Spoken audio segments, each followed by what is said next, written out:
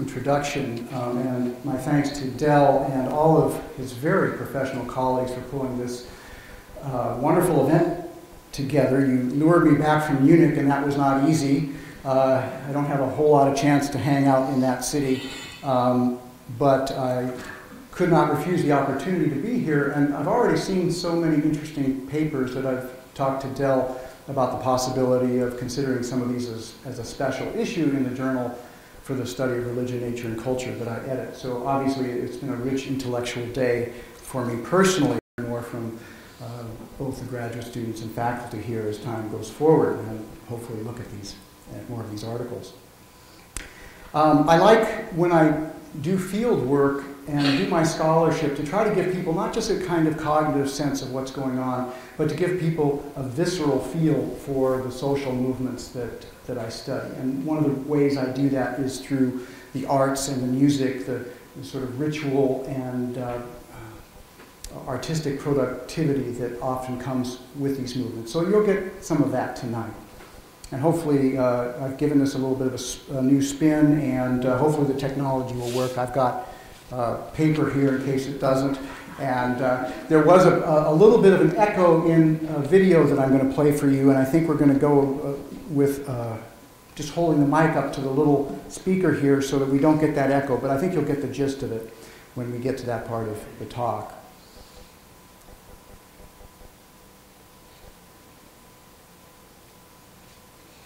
So, when he published On the Origin of Species in 1859, Charles Darwin knew the profound disruptions to conventional faith that his work would have. After all, his wife was a devout Christian who was very concerned about her husband's eternal fate, as he had left behind his belief in God. Not wanting to leave readers with a loss of meaning and the emotional turmoil that involves, he wrote these words at the end of his revolutionary book. It is interesting to contemplate an entangled bank, clothed with many plants of many kinds, with birds singing in the bushes, with various insects flitting about, and with worms crawling through the damp earth, and to reflect that these elaborately constructed forms, so different from one another and dependent on each other in so complex a manner, have been produced by laws acting all around us. Thus, from the war of nature, from famine and death, the most exalted object which we are capable of conceiving, namely the production of the higher animals, directly follows. There is grandeur in this view of life. From so simple a beginning, endless forms, most beautiful and most wonderful, have been and are being evolved. I begin my talk with Darwin's offer of an alternative meaning system to set up these questions for our consideration tonight. If you were around when the prophets and gurus were teaching, would you have predicted their followers would become the world's predominant religions? In his talk this afternoon, Gordon Melton pointed out that even 100 years after Jesus was on the earth, there were probably only about 10 centers where there were significant numbers of Christians anywhere. So that's certainly a big kind of softball thrown right over the plate for my talk tonight. If there was a new global religious movement unfolding today that would become one of, if not the most prevalent spiritual movement in the world, would you see and recognize it? There may be such a movement emerging, and tonight I'd like to give you the lenses to possibly see it. I call it dark green religion. What I'd like to do tonight is just to start with some stories, since we're storytelling creatures from long, long ago. We don't quite have a campfire here, but we'll do our best. In 1985, the Australian philosopher and ecofeminist Val Plumwood was canoeing in the Cayuga wetlands. One of the world's most dangerous animals, a saltwater crocodile, approached and then suddenly rammed her canoe. Plumwood steered to the slippery and muddy riverbank, hoping that she might escape by jumping from the canoe and pulling herself up by the lower branches of a tree. As she prepared to leap, she recalled, the crocodile rushed up alongside the canoe, and its beautiful golden eyes looked straight into mine. If this were a vision of communion, it was unwelcome. Just as she left for safety, the crocodile burst from the water, clamped down on her legs, and spun, rolling her several times underwater. The philosopher fought back and somehow managed to free herself and scramble out of the crocodile's range. Plumwood survived severe injuries and, despite a long, painful recuperation, later reported a golden glow over her life as a result of the experience. She added that afterward, for the first time, she understood that she was prey, a part of the food chain. The experience helped her to break past her sense of superiority to and separateness from nature. You could say that the crocodile taught the philosopher a lesson. On the 22nd of December 2005, William C. Rogers pulled a plastic bag over his head and asphyxiated himself. He had been arrested 17 days earlier, suspected of involvement in the Earth Liberation Front, a radical environmental group that was responsible for setting a series of fires and causing millions of dollars of damage at logging companies, Forest Service offices, and genetic engineering research facilities and SUV dealerships. The targets were scattered across the western U.S. and included a 1998 fire at an exclusive lodge that was under construction at a Vail, Colorado ski resort. The arsonists hoped to force the resort to reverse its decision to expand into an area that biologists had designated as critical habitat for the endangered lynx. Before his suicide, Rogers learned that he had been betrayed by several of those once in his ELF cell. Charged under terrorism statutes and facing life in prison, he left these words for his comrades. Certain human cultures have been waging war against the earth for millennia. I chose to fight on the side of the bears, mountain lions, skunks, saguaros, and all things wild. I'm just the most recent casualty in that war, but tonight I've made a jailbreak. I'm returning home, to the earth, to the place of my origins. Now, just to give you a little global whiplash, in April 2008, I picked up a copy of Time magazine in Freiburg, Germany, with the cover story, How to Win the War on Global Warming. Inside was an advertisement by a Japanese electronics company proclaiming, Sanyo is at the forefront of making clean energy an everyday reality.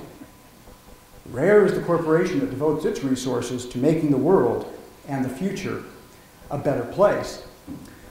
But with its Think Gaia corporate philosophy, Sanyo leads the way with a unique vision for dealing with energy and environmental issues.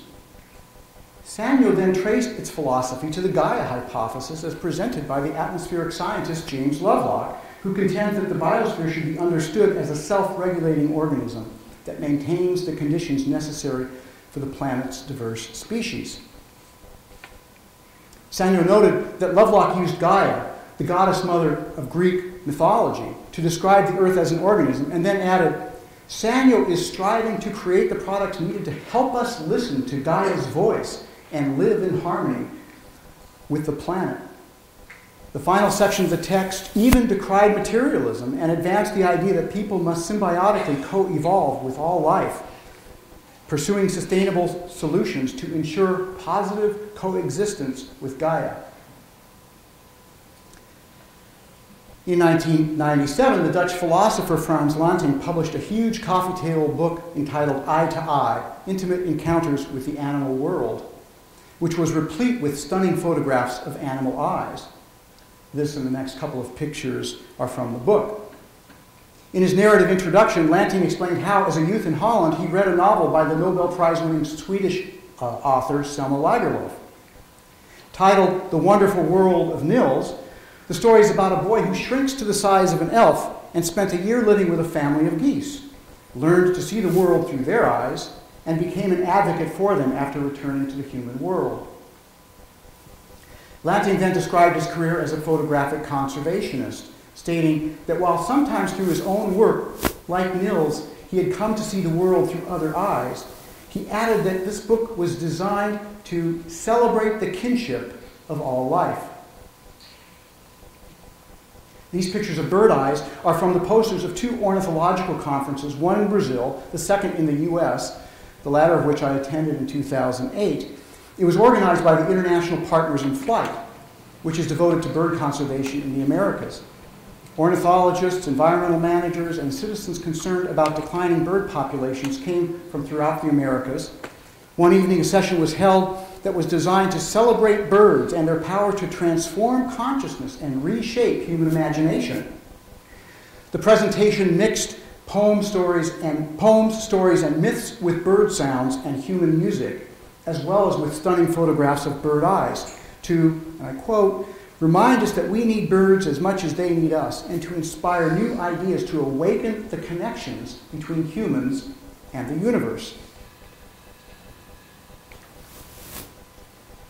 In January 2008, I visited the National Museum of Anthropology in Mexico City. Its most prominent exhibit introduced the discipline of anthropology. The first panel explained the age of the Earth. The second described the evolutionary process. The third included these words.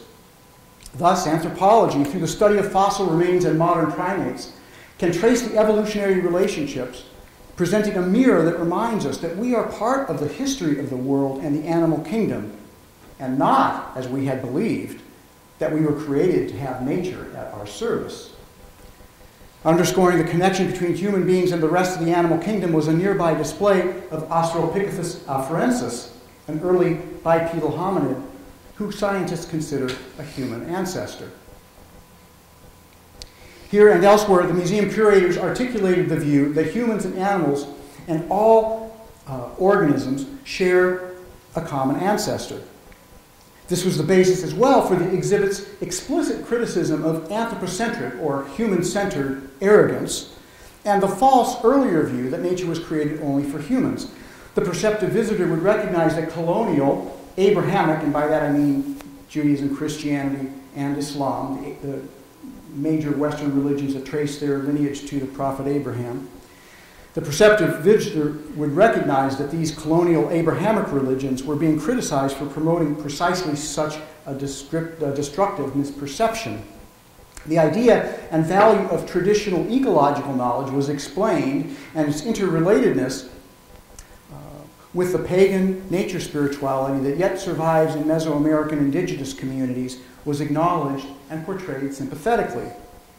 The museum thus blended contemporary biocultural understandings, national pride, and subtle anti-colonial and anti-theist attitudes. Put briefly, the museum celebrated the spiritual connections human beings once had and could have again with nature in Mesoamerica.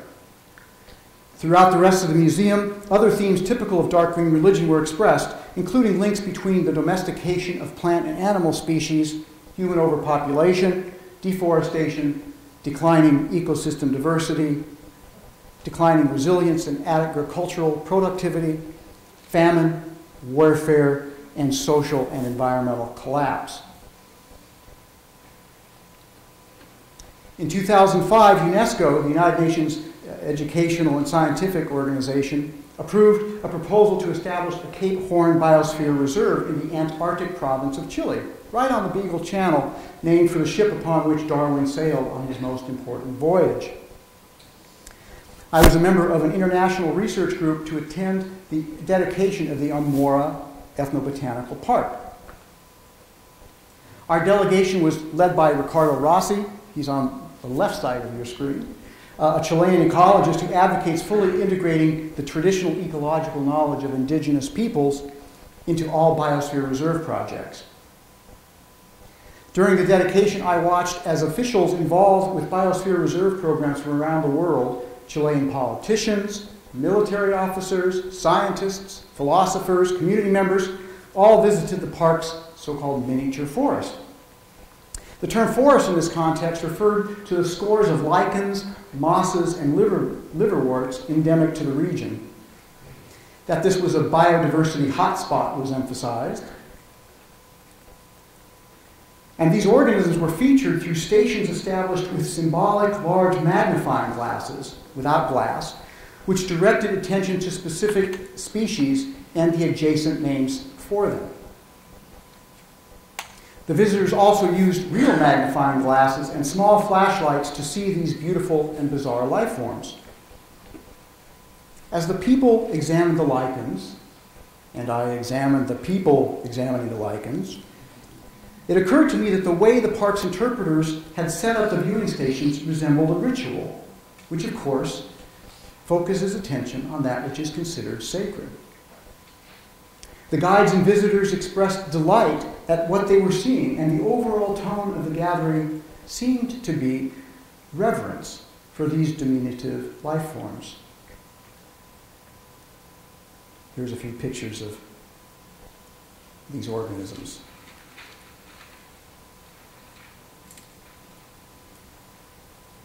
Well, we're in Florida. This is a good one to show, I think. In June 2006, I was wandering by a bookshop in Istanbul, of all places, quite inland, and I noticed a prominently displayed book about surfing. Intrigued, I went in and found out that the book was originally published in German, and it began with the claim that surfing has a spiritual aura that you only get once you've experienced the magic that envelops you when surfing. Any surfers out there? You know what he's talking about? A decade earlier, with sunny skies and the surf pounding in San Diego, I skipped the morning session of an academic conference and was soon chatting with a young woman at a surf shop, deciding which board to rent. When she learned I was formerly an ocean lifeguard from the region, then living inland, she exclaimed, "Whoa, dude, no amount of money is worth living away from Mother Ocean." Little did she know how little university professors made. Nearly a decade later, my scholarly articles about surfing as a nature religion created a mini sensation.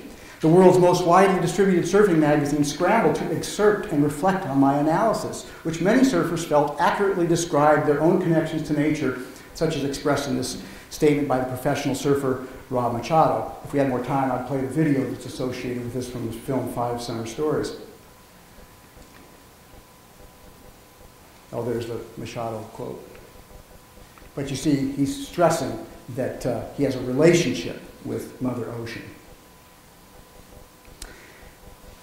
Last story, I think.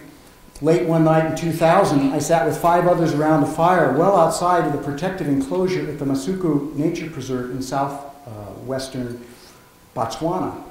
Our group had been participating in the Deep Ecology Elephant Program, a form of ecotourism invented by Chris Vandermeer, a photojournalist of Afrikaner heritage from Pretoria, South Africa. It was our last night at the reserve. Sitting in what Vandermeer dubbed a vigil, we thought of the leopards that inhabited the trees like the ones overhead, recalling that the largest males weigh nearly 200 pounds and carry prey 3 times their size into those trees. On occasion, that prey is human. During the days prior to this concluding rite, we walked the plains rather than viewing the land from the safety of a safari vehicle. Vandermeer wanted us to feel what it was like to be a member of the species Homo sapiens, living as a part of the wider community of life in Africa, with all of its corresponding vulnerabilities. The Deep was premised on Vandermeer's belief in the entwined destiny of humans and the rest of the living community. For Vandermeer, elephants were good teachers, at least indirectly through their human-like behavior, and possibly even telepathically. For his part, Vandermeer believed that by showing the similarities between humans and elephants, by walking the plains, and by sitting outside the protected enclosure at night, we might better understand that we are a part of nature. He hoped this injunction would promote biodiversity conservation.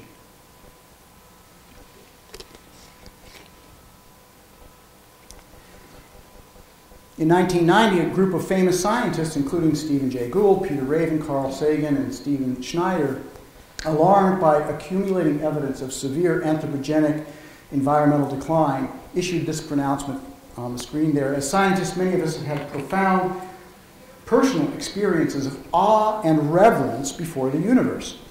We understand that what is regarded as sacred is more likely to be treated with care and respect. Our planetary home should be so regarded. Efforts to safeguard and cherish the environment should be infused with a vision of the sacred. Despite the religious terminology, none of the signatories believed in the existence of non-material divine beings. Well, that's a bit of a global tour of some interesting social phenomena, and I think that despite the diversity of places and case studies, that there are important affinities in these otherwise very diverse social phenomena. In Dark Green Religion, I explore such phenomena in depth. Early in the book, I distinguish between green religion and dark green religion. Green religion I use as a broad umbrella term for any form of religious environmentalism. The best known examples are efforts by some practitioners and scholars of the world's largest and most influential traditions to explicate and develop their traditions' environmental ethics and practices. Such religion contends that acting in environmentally friendly ways is a religious obligation. In my book, I discuss criticisms of the indifference or hostility to nature that is common in many religious traditions and how these criticisms have precipitated environmentally friendly trends as well. These are certainly important developments worth the scholarly attention devoted to them, including in the encyclopedia that Christian kindly mentioned. But such religious environmentalism is not my focus today. While by green religion I mean all religions that believe in some way that environmental protection is a religious duty. By dark green religion, I refer to beliefs and practices in which nature itself is considered sacred and as having intrinsic value. Such spirituality is accompanied, generally speaking, by feelings of kinship, humility, mutual dependence, and belonging. This slide provides the traits common in dark green religion. Nature is sacred, all things have intrinsic value. In environmental ethics jargon, we might call this deep ecological or biocentric ethics. All life forms share a common ancestor and thus are literally kin, and just as we have ethical obligations to our kin among humans, according to this kind of spirituality, we also have corresponding moral obligations to our more distant cousins of other species.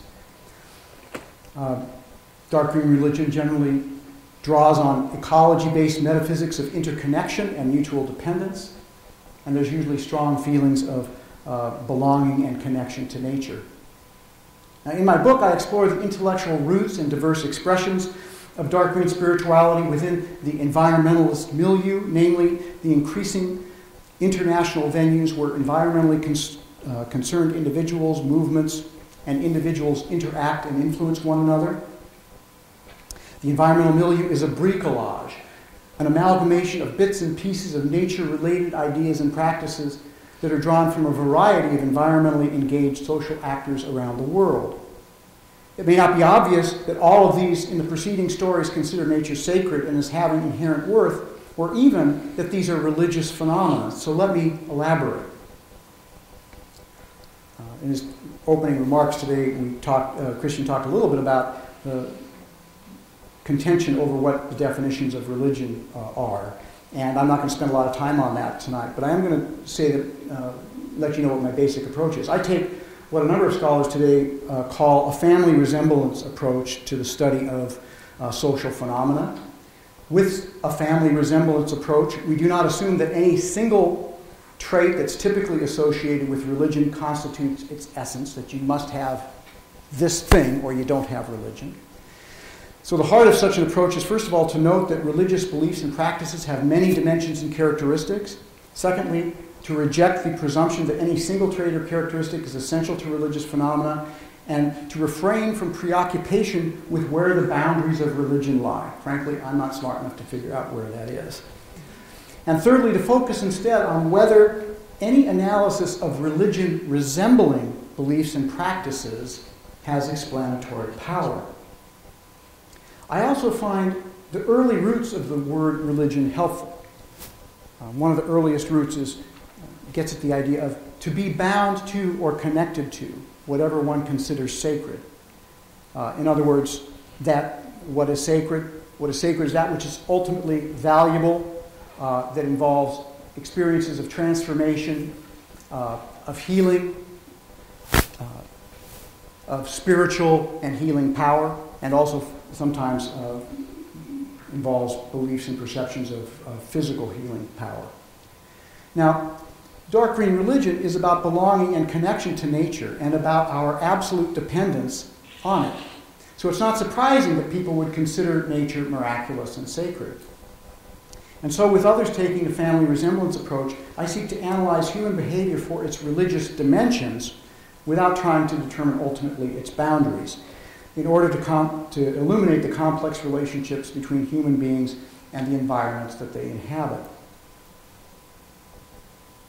Diverse expressions of such nature spirituality can generally be found in animistic and Gaian forms, and these in turn can be conventionally religious, seeing the divinity or divinities in or giving rise to nature, or they can be entirely naturalistic, where there are no non-material divine beings or forces involved. Taking this approach, I've identified two main types of dark green religion that are spreading rapidly. Both of these types have two forms: supernaturalistic, in this sense conventionally religious, and naturalistic, which I think is an important form of religion or spirituality, an increasingly important form. These types are depicted graphically in the table on the screen. With spiritual animism, which you'll see there on the left side, the world is filled with spiritual, if not divine, intelligences with whom one can communicate and possibly even commune with. As is typical with animism, kinship ethics flow from it. But this kind of animism is conventionally religious. Examples include many indigenous traditions around the world, but also others like the Pulitzer Prize-winning poet Gary Snyder and many involved in contemporary paganism. Naturalistic animism, on the other hand, is based on the personal relationships that people have with non-human organisms, or on ethology, namely the study of animal consciousness, emotions, and behavior. Examples of this kind of naturalistic animism include ordinary people and their pets, projecting emotions onto them or reading emotions from them. Scientists like Jane Goodall and Mark Bekoff, who feel deep empathy with non-human beings by recognizing that they share many emotional traits with us. But I think Darwin provided the classic example of how this kind of understanding leads to felt kinship and a biocentric ethics. He once wrote, "If we choose to let conjecture run wild, then animals, our fellow brethren in pain, diseases, death, suffering, and famine, they may partake of our origin in one common ancestor. We may be all netted together." Here, Darwin perceived that a kinship ethic can be deduced from reflection on our common ancestor. All life is quite literally related, as well as awareness that we and other animals suffer and face similar challenges.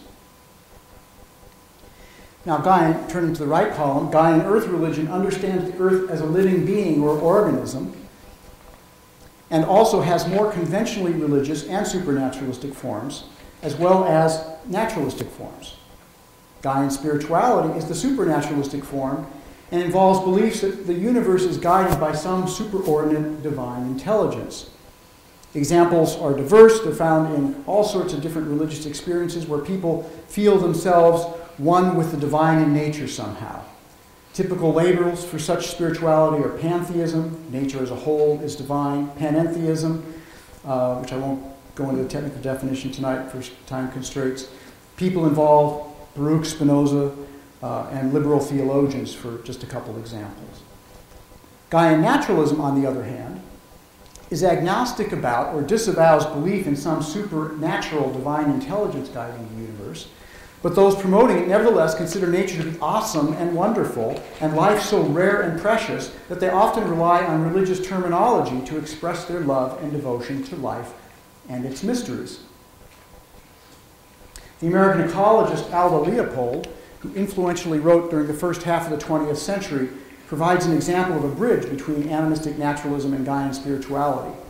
His own thinking and perceptions cohered with both. How many of you have heard of Aldo Leopold? I'm always interested to see how broadly his influence is spreading. Leopold even explicitly stated that the monotheistic Abrahamic religions fostered environmentally destructive behaviors, arguing that we need a dramatic change both intellectually and emotionally, and in our philosophy and religion, if we're to develop environmental sensibilities that are needed for conservation. You might today say are needed for environmental sustainability. That seems to be the fashionable way to talk about similar things. Now, something akin to animism was needed to replace the Abrahamic religions, Leopold thought, if humanity was to find its way to an ecologically friendly future. Leopold's own naturalistic animism is clearly reflected in story, and this story, famous to many environmentalists, of his epiphany regarding the intrinsic value of a wolf, a species that he once sought to exterminate with both gun and pen. And this story indeed has become a well-known sacred story to many Greens. What is striking for our immediate purpose is that he had this epiphany when looking directly into the eyes of a female wolf, and that he and his comrades had just shot, just as the green fire died in her eyes. As Leopold recalled, and I abbreviate what you have on the screen a bit here, we were eating lunch on a high rim rock when we saw a wolf below, fording a river, followed by a half-dozen playful pups. In those days, we had never heard of passing up a chance to kill a wolf. In a second, we were pumping lead into the pack, but with more excitement than accuracy. When our rifles were empty, the old wolf was down and a pup was dragging a leg into impassable side rocks. We reached the old wolf in time to watch the green fire dying in her eyes. I realized then, and have known ever since, that there was something new to me in those eyes, something known only to her and to the mountain. I was young then and full of trigger itch. I thought that because fewer wolves meant more deer, that no wolves would mean a hunter's paradise. But after seeing the green fire die, I sensed that neither the wolf nor the mountain agreed with such a view. With more time, I could recount many examples where someone experienced connection, understanding, and communion with a non-human organism when looking into its eyes, sometimes when watching them die, usually with the outcome a life of environmental or animal rights activism. For Leopold, however, the epiphany involved more than appreciating the value of an individual animal or even of its species. It contributed decisively to his ethical holism, which was influenced also by a complex mix of scientific understanding, long observation of nature's cycles, and the holistic and pantheistic metaphysics of a Russian mystical philosopher. In short, Leopold embraced the organic tradition in a way that considered the natural world sacred, but that was also updated by the ecological science prevalent in his day. As he wrote in one of his most evocative essays, "The land is one organism. If we understand the whole is good, then every part is good, whether we understand it or not. In our intuitive perceptions, we realize the indivisibility of the earth, its soil, mountains, rivers, forests, climate, plants, and animals, and respect it collectively, not only as a useful servant, but as a living being." Like Darwin himself and many others involved in what I call dark green religion, Leopold recognized that all life shares a common ancestor and came to be through what he evocatively called the odyssey of evolution.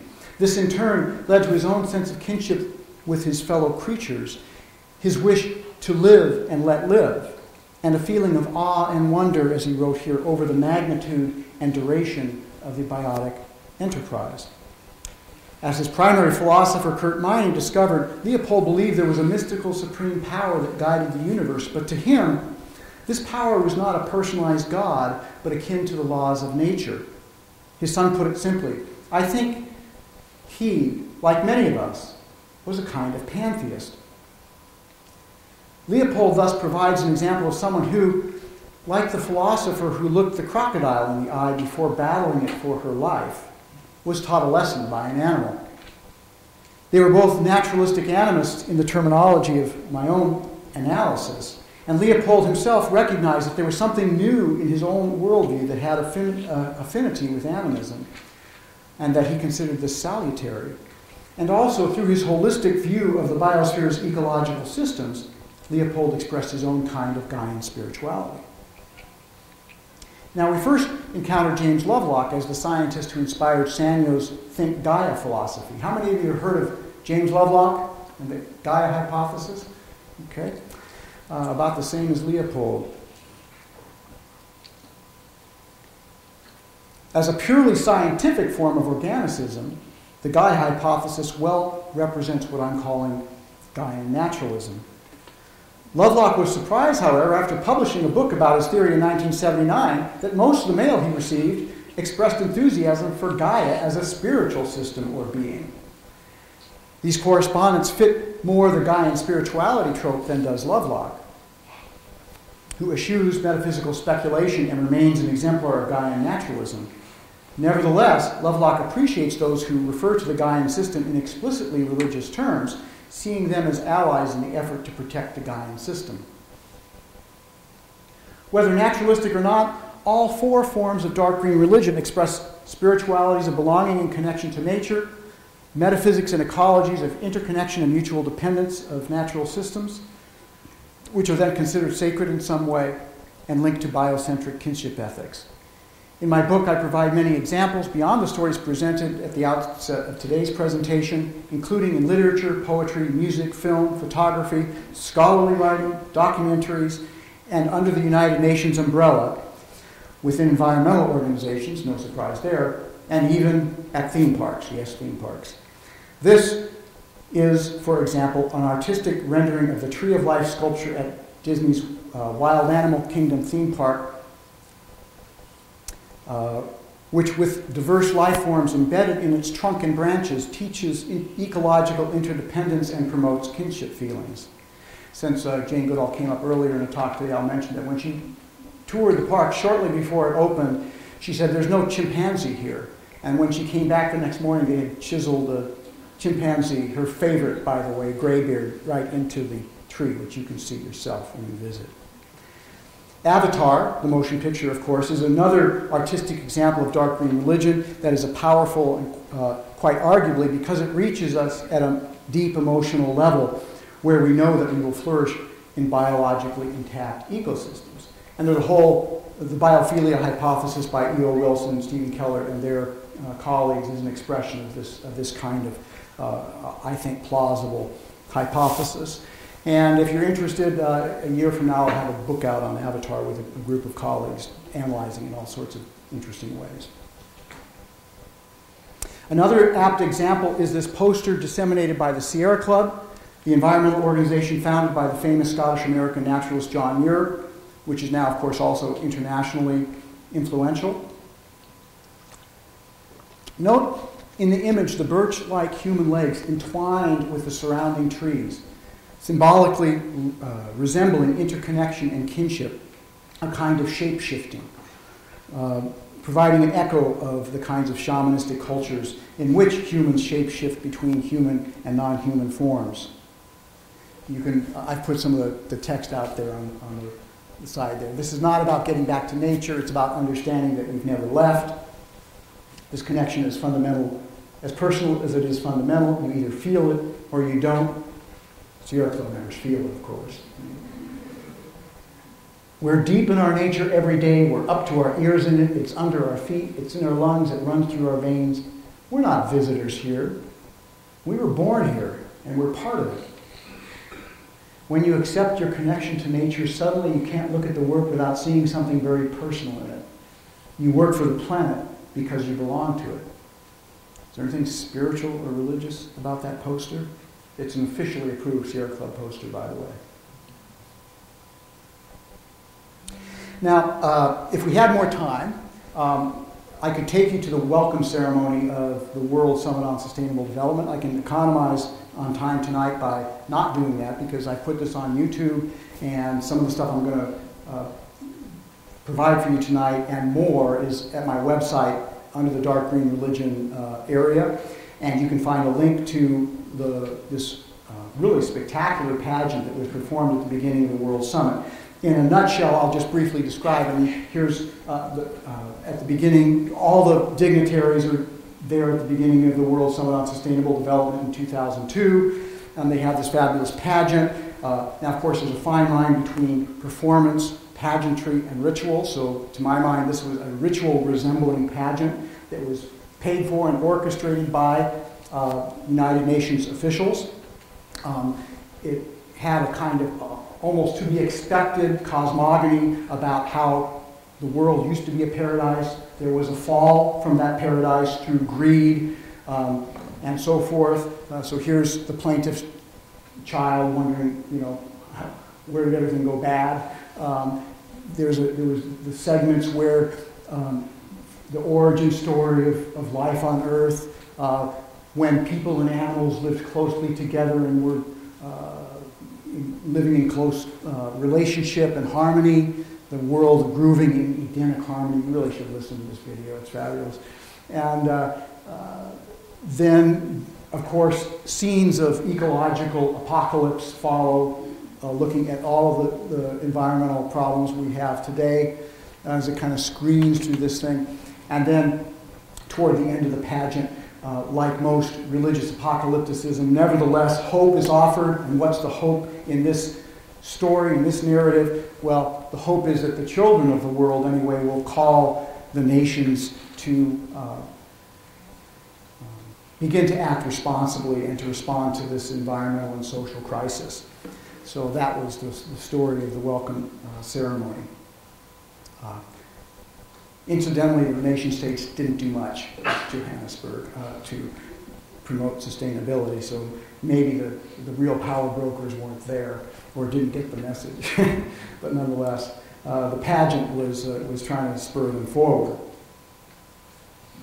We could also talk about figures like Nando Tiango or people with the Greenbelt movement. I have a wonderful interview online with him. He was a Greenbelt attorney, and the interesting ways in which he is an expression of globalization, where he is a Christian, but he has a kind of African spirituality in which the mountain is sacred and the plants and animals are sacred, so it's kind of hybridized Western Christianity with African Christianity, and then that's in turn hybridized with a contemporary anthropological understanding of traditional ecological knowledge and how they have to go back to some of their roots and find out the ways that people lived in more sustainable ways before colonialism. And so there's also the anti-colonial critique. So this is part of what we find under this kind of environmental milieu, this global environmental milieu, where people are encountering one another because of the crisis. And just as happens whenever cultures encounter one another, sometimes bad things happen, sometimes good things happen, but people are always curious about one another and they're interested in borrowing the cool stuff that other people know and deploying that in their own lives to be happier and more prosperous. And so that's a part of what's going on, and you can see the way in which this gentleman is using these different forms of knowledges. Very interesting phenomena of globalization, I think. Now, I will take time before closing to provide two clips from the creative music videos that are produced by John Boswell, which provide a wonderful example of what I'm calling dark green religion. You could even think about these things online as forms of online ritualizing. The video includes the first one includes three prominent proponents of such spirituality whom I discuss in my book: Carl Sagan, David Attenborough, and Jane Goodall. I'm going to show you two different videos. The first one stresses the theme of interconnection. The second underscores the reverence for the universe and all life that I think arguably must become widespread if our species is to flourish here long term. So here's where I'm going to bend this thing down. And this may not be perfect. All this music is also, there's links to this music and these videos online too. So if you can't make out everything, I apologize.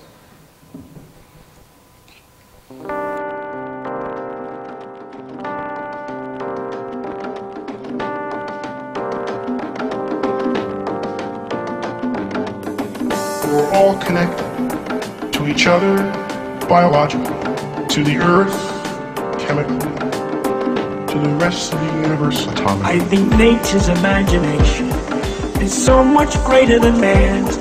He's never gonna let us relax. We live in an in-between universe where things change alright, but according to patterns, rules, or as we call them, laws of nature. I'm this guy standing on a planet. Really, I'm just a speck. Compared with a star. The planet is just another speck. To think about all of this, to think about the vast emptiness of space. There's billions and billions of stars, billions and billions of specks. The beauty of a living thing is not the atoms that go into it, but the way those atoms are put together. cosmos is also within us. We're made of star stuff. We are a way for the cosmos to know itself. Across the sea of space, the stars are others. We've traveled this way before, and there is much to be learned. We're all connected to each other biologically, to the earth chemically, to the rest of the universe atomically. I find it elevating and exhilarating to discover that we live in a universe which permits the evolution of molecular machines as intricate and subtle as we.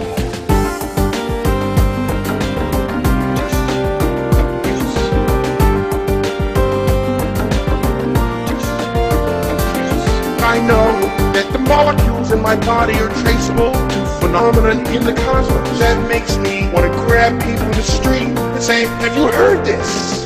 The beauty of a living thing is not the atoms that go into it, but the way those atoms are put together. The cosmos is also within us. We're made of star stuff. We are a way for the cosmos to know itself.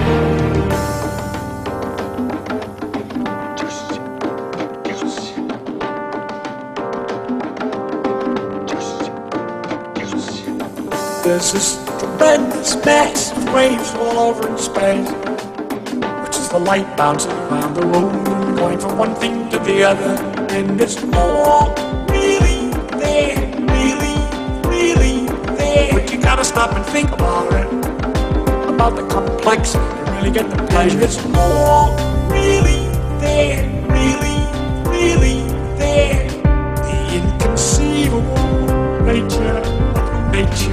To think about all of this, to think about the vast emptiness of space, billions and billions of stars, billions and billions of specks. The beauty of a living thing is not the atoms that go into it, but the way those atoms are put together. The cosmos is also within us. We're made of star stuff. We are a way for the cosmos to know itself. Across the sea of space.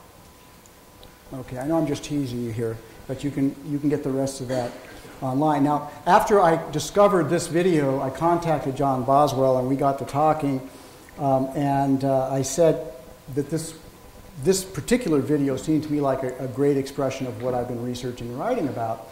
And I said, have you thought of doing something on Jane Goodall and David Attenborough? And he said, wow, man, that's weird. I'm just about to release one that includes Jane Goodall and David Attenborough. And so that's what I'm going to play for you now.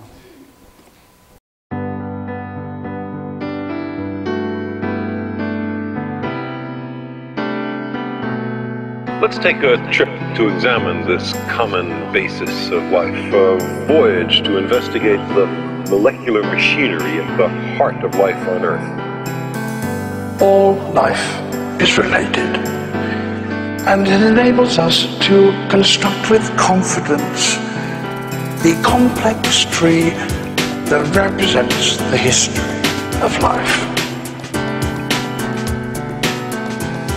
Our planet, the Earth, is, as far as we know, unique in the universe.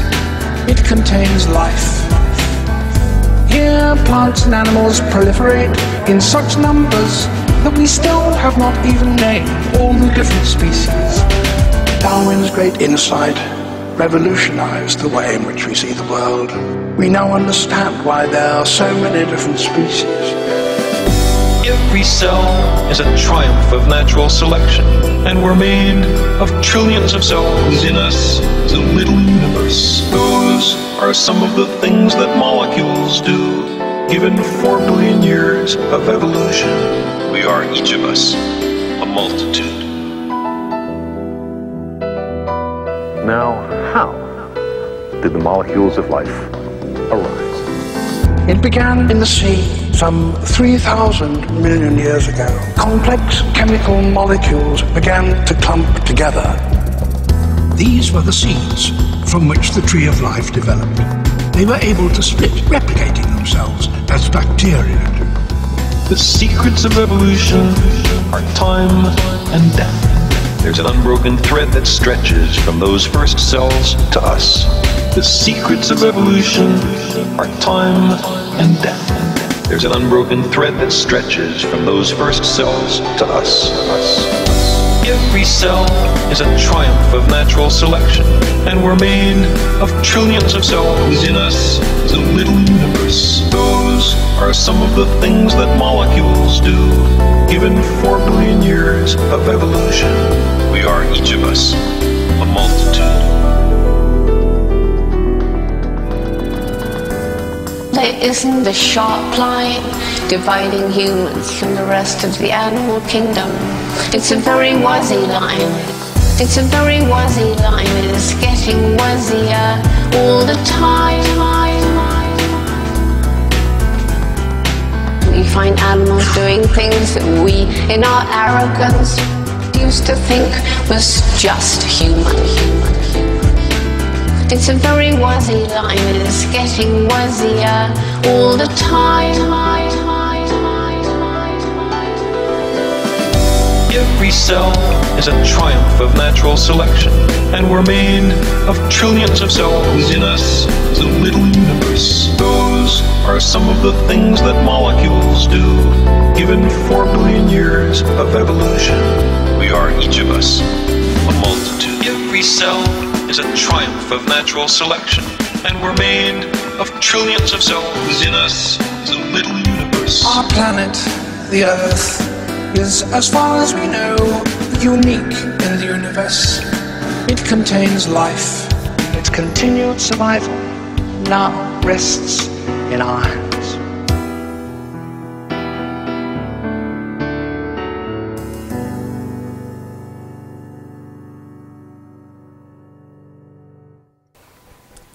So I probably should have introduced that a little bit better for those of you who don't know Jane Goodall, the woman who demonstrated that chimpanzees have culture, as we defined culture at that time, that they were tool-making creatures.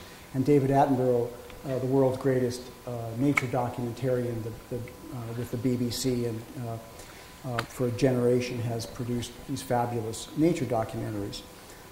Incidentally, I sent the chapter where I talk about Attenborough to him, and he had no objection to my spin on him as at least a quasi-religious nature nut. But you can ask yourself, with my students and colleagues, I sometimes point out that really in the last analysis we're all data. We should all be self-reflexive about how what we are studying is affecting us and how that might affect our scholarship. And you can ask yourself sitting out in the room tonight, you can take yourself as data and maybe your friends later as data and ask yourself, is there anything in that kind of video that is evocative for you?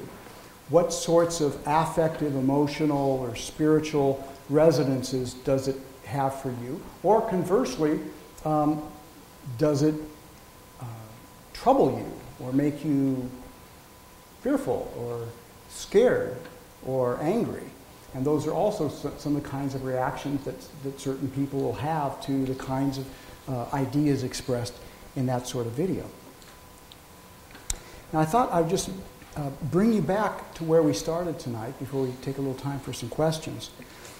Certainly with more time, I would, as I did in the book, argue that we might be seeing the early nascent stages of a civil earth religion which could provide an affective basis for the radical transformation of human societies that will be necessary if we are to avert the unfolding global ecological and social catastrophe and thus conserve the planet's precious biological and cultural diversity. Interestingly, when another great scholar of new religious movements, Bob Ellwood, read the book, he said,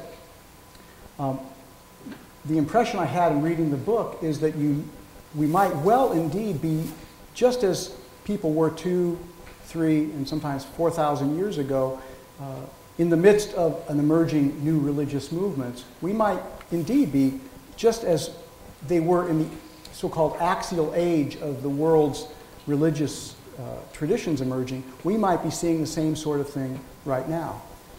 And you can ask yourself, I mean, we had a number of scientific revolutions before Darwin, Copernicus, and so forth.